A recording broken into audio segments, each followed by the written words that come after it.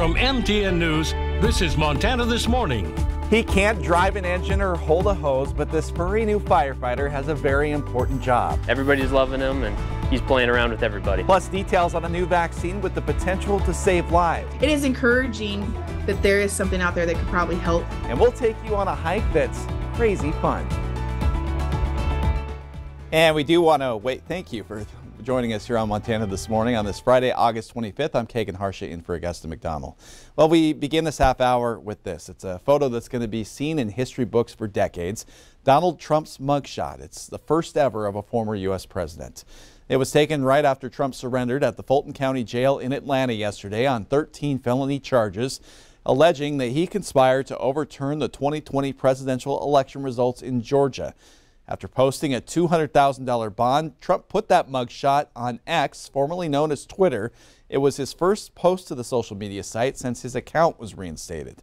The Fulton County prosecution is the fourth criminal case against Trump, who remains the Republican frontrunner in the 2024 presidential campaign. So now that Trump has been formally arrested for what's believed to be his final criminal indictment, our Stephanie Lee Burgeon is bringing us a big picture look at the four cases against him, how they're different, and what's next. 4 cases in 4 different parts of the country. That's what former President Trump is now facing. The president's legal troubles are complex, and in all, he's been charged with 91 different criminal counts. 2 of the cases are in federal court. Those stem from Department of Justice Special Counsel Jack Smith's investigations. The other 2 are in state court. One led by Manhattan District Attorney Alvin Bragg, and the other by DA Fani Willis in Fulton County, Georgia. Now, even though the cases are playing out separately, there is some overlap. The federal Washington, D.C. case and the Fulton County state case are both centered on Trump's alleged attempts to overturn the 2020 presidential election. Lies by the defendant targeted at obstructing a bedrock function of the U.S. government, the nation's process of collecting, counting, and certifying the results of the presidential election. The indictment alleges that rather than abide by Georgia's legal process for election challenges, the defendants engaged in a criminal racketeering enterprise to overturn Georgia's presidential election result. The 2 other cases are unrelated to 2020. In New York, Manhattan District Attorney Alvin Bragg filed a 34-count indictment against Trump for allegedly falsifying business records. Those charges stem from a hush money payment to Stormy Daniels. Trial is scheduled for March 2024. And in the federal case in Florida, Trump is facing 40 charges linked to alleged mishandling of classified documents and obstruction of justice for resisting calls to give those documents back. Trump has 2 co-defendants, Walt Nauta and Carlos de Oliveira, and trial is set for May 2024. We are likely to see numerous court filings and hearings as each one of these cases works its way toward trial. After each indictment, former President Trump denied any wrongdoing. Stephanie Liebergen, Scripps News, Washington.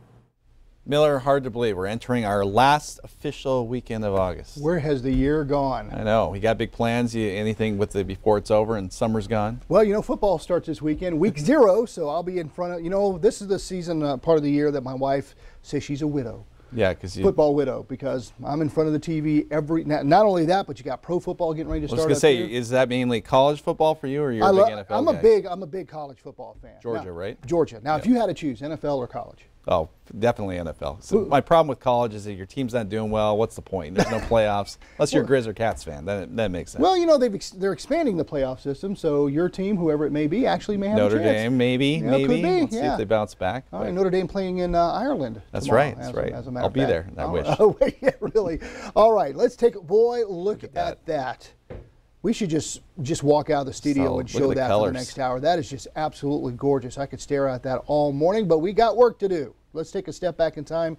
Yesterday, it got a little hotter than anticipated, up to about 90 degrees, and we're not done with the 90s yet. We're going to cool down briefly today, and we do have some 90s in our future. We'll tell you more about that with the main forecast coming up. Overnight low, just a little bit milder than normal. It was a dry day yesterday, but you'll see for our annual average rainfall of 14.31 inches, we've already bested that. We're about 0.2 of an inch over, and we've got more rain in the forecast. But look at those moisture totals for the month and for the year. We're in pretty good shape here in the Magic City. Temperature-wise right now, we're at 58, humidity at 49%. It's dry out there. Winds coming out of the north at about 8 miles an hour. We got temperatures mainly in the 50s and 60s this morning. It's clear, but what you don't see there, surface smoke. We'll talk about that and what the final weekend, like Kagan said, of August is shaping up to be weather-wise. We'll do that here in just a bit. And I apologize to your wife, Miller, on your behalf for leaving her alone on all these weekends to come here. Yeah, right. Yeah. Already forgotten her. What a guy. What a guy. So bad. I love you. Thanks, Miller. Yeah. Well, imagine waking up and finding a dead deer, likely shot just a few feet from your front door. Well, that's reality for Mary Jackson at her home near North Park right here in Billings. She alerted Fish, Wildlife and Parks. Jackson telling us game wardens do believe someone might have used an air rifle to poach that animal. FWP confirms they're investigating, and that's something that Jackson and others in her neighborhood appreciate. I think it's a terrible thing to happen here in town, in any part of town, that there's firearms being discharged inside the city limits. It's going to get out of control if we don't say something. So as long as we say something, maybe it won't. And many of you might recognize Mary Jackson. She's better known around town as Crazy Mary, the owner of the popular local seafood truck.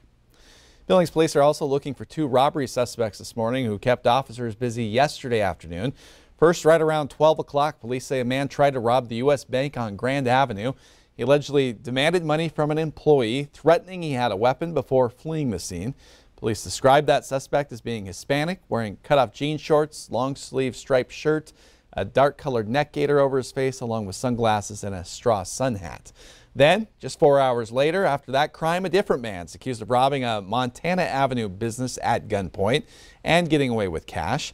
That suspect, described as being white, about 6'1", with an average build and medium-length black and gray hair.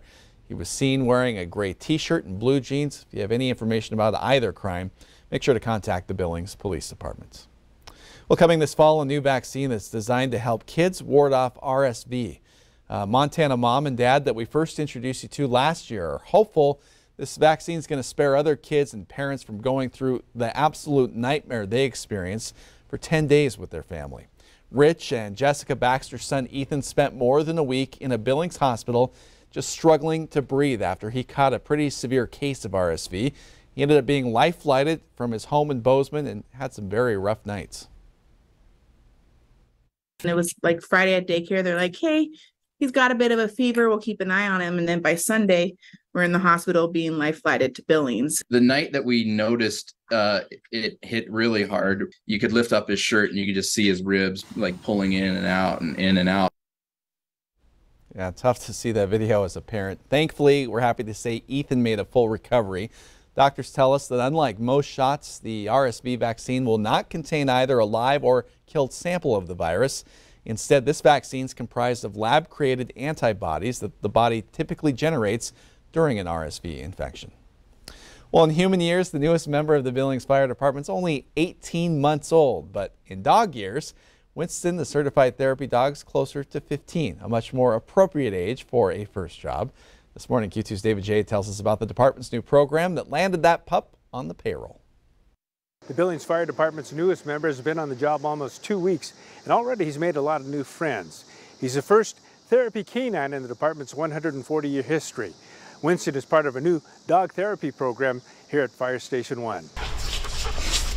Winston, a golden doodle, is a certified therapy dog and has been on duty since August 11th. Everybody's loving him and he's playing around with everybody. Firefighter Cameron Ash says firefighters stay calm during calls and the dog will help them decompress when they arrive back at the station. There can be a lot of stressors that happen throughout the day, and being able to come back to the station and talk with the crews and have a dog back at the station to pet and hang out with really reduces stress for me for sure, and I'm sure it's the same for a lot of other people as well. Winston reports for work at Fire Station 1 because his owner and handler is Deputy Fire Marshal Becky Biggins.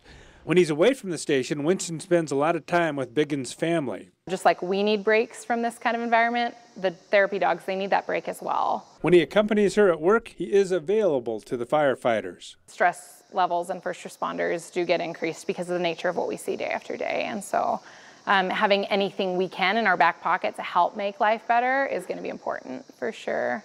Camilla McCullough, owner of Blue Creek Canine, donated the training for Winston and Biggins. As dog trainers, 95% of what we do is teach the person. McCullough determined that Winston has a temperament and is a good fit for the department.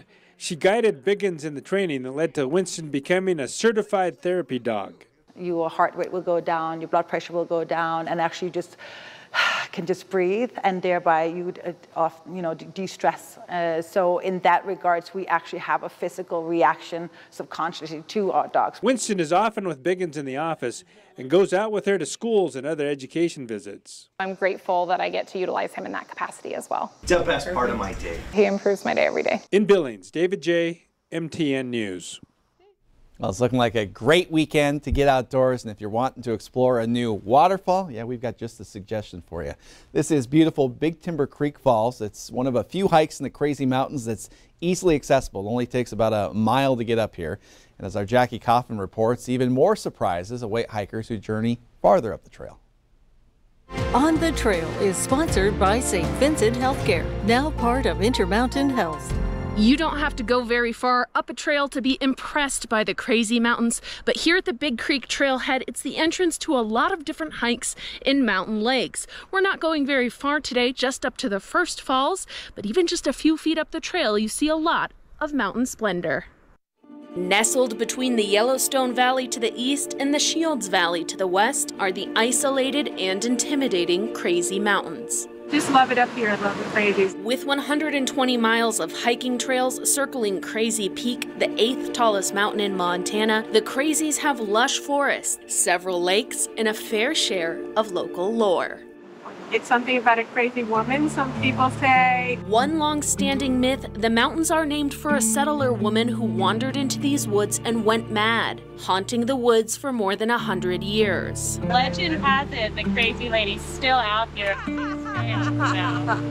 The truth is that these mountains have long been a sacred site to the Apselica Crow people, and were famously the site of vision quests, including those of Chief Plentycoo. We learned that it gave the Crow Indians crazy medicine.